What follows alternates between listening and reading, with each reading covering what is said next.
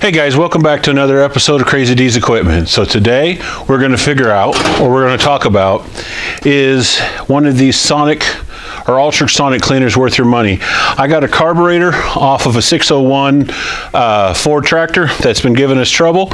Doc's already kind of started taking it apart. We're going to clean this thing up. So let's see if it works.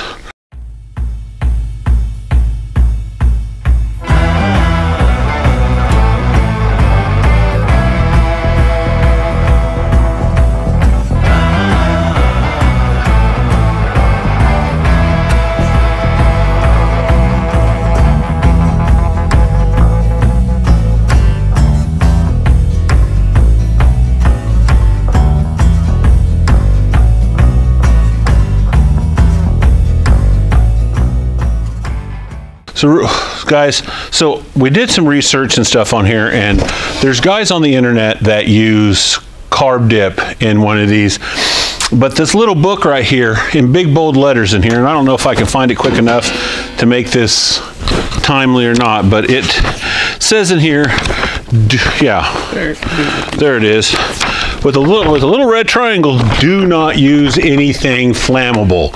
And last time I checked, carb dip was flammable, and I really don't want to burn down the shop. That's going to make it rough for me and the wizard. So let's not do that. So I did a bunch of reading, and a bunch of guys recommend using Simple Green. So we got a big old jug of Simple Green. We're going to try it out, see how it works. I'm going to run this for quite a long time.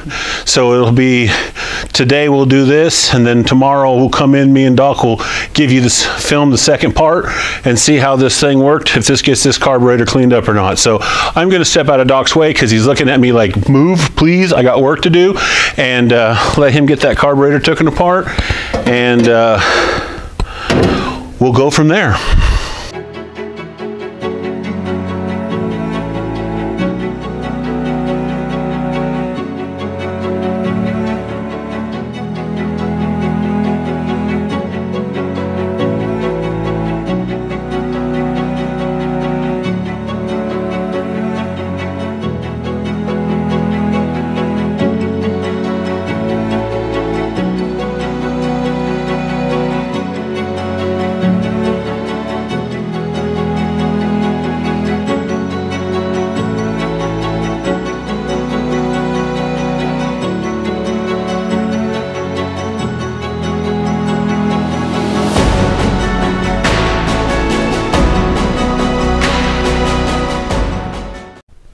Hey everyone, hope you're enjoying the video. Thanks for tuning in to our episode.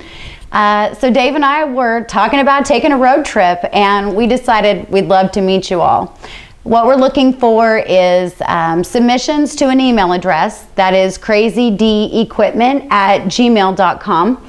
In the submissions, we want to know, of course, your name, your contact information, a little bit about your family's history, your family farm history, the type of equipment that you have.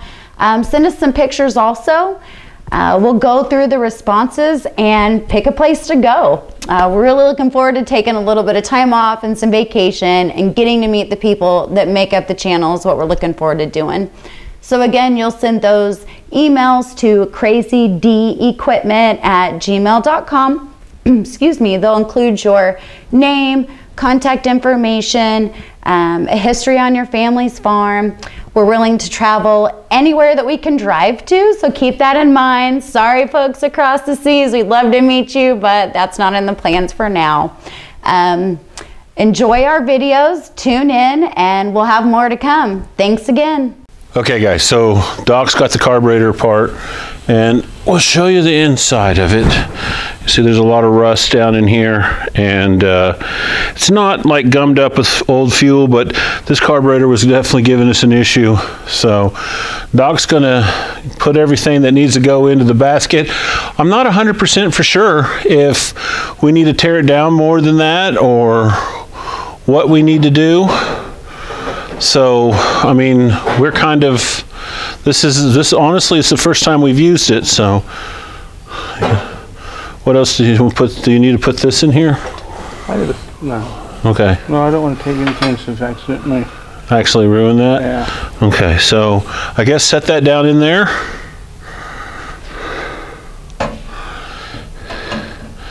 And here's your jug. You can pour that in there, fill it up past the carburetor.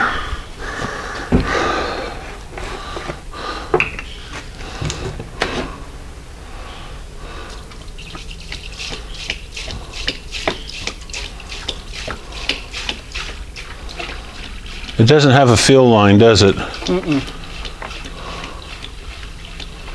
Yeah. I'll have to get...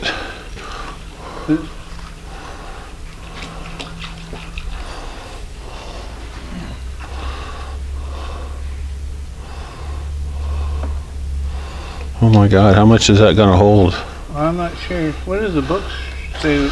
Well, the book doesn't exactly say anything on that. And I was reading that earlier. It says you should submerge your item. So We might have to buy another jug of, yeah. replace this one. Put it in there. That looks good. Should be submerged, so we got to go a little ways yet.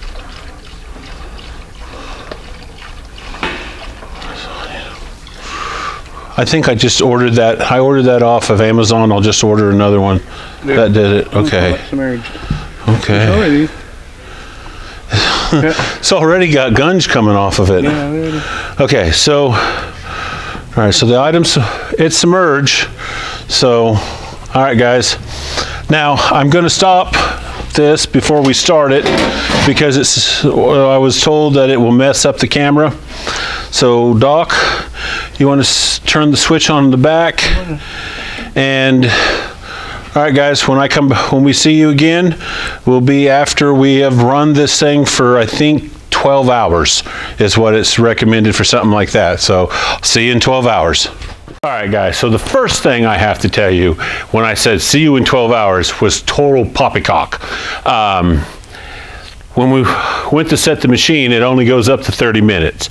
So we did it for the full 30 minutes. So we'll see if that's enough. If not, we'll run it for longer. But I believe that that's what it's supposed to be. So it is ended. It is quite warm. This simple green is some, as Daniel put it, some bad soup. So it definitely did something. Pull the basket out.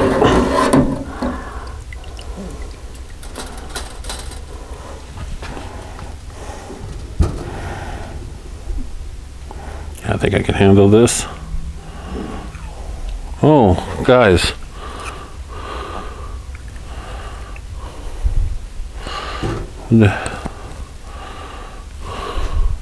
So, okay, I'm gonna bring this in closer.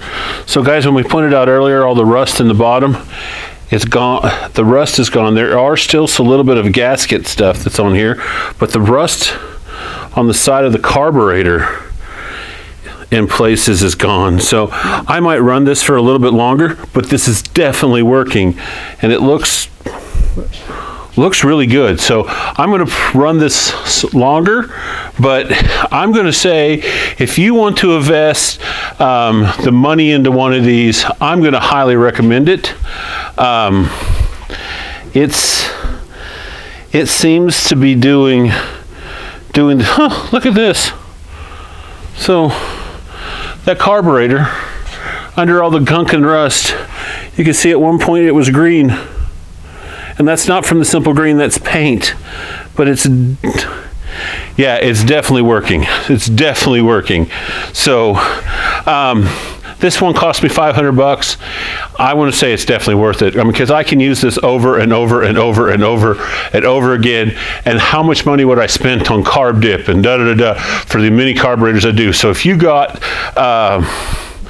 antique tractors and you play with them, you can get a smaller one for cheaper. I've seen them as low as 80 bucks. I'm going to say it's worth the money. Buy one. So yeah. It definitely seems to be working, but we're going to go ahead and run this again for longer, for another 30 minutes, and I will check this later. So guys, yeah. But anyways, thanks for coming in. Thanks for watching. And we'll see you guys later.